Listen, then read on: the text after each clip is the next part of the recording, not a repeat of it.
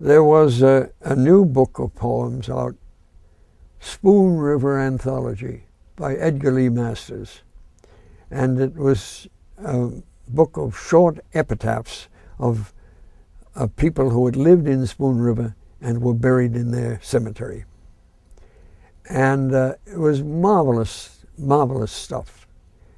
And I decided to go on the air with a sampling of Spoon River Anthology, which is all you could do in 15 minutes. And I recruited several people as a cast, non-actors, friends.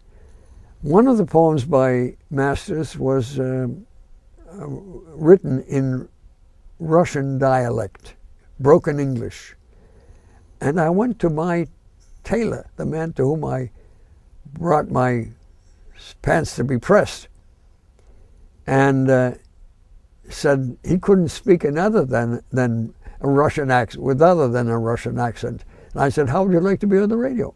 And he was enchanted, and he was on the air, and it was very, very good.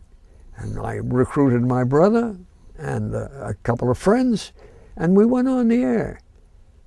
Well, the program manager of CBS happened to be ill.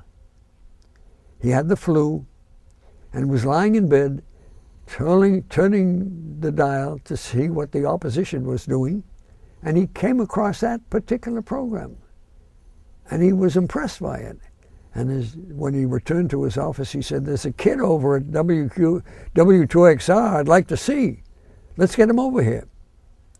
So I got that invitation. I went over, and I left that office as one of the directors of programs for CBS. Changed my life.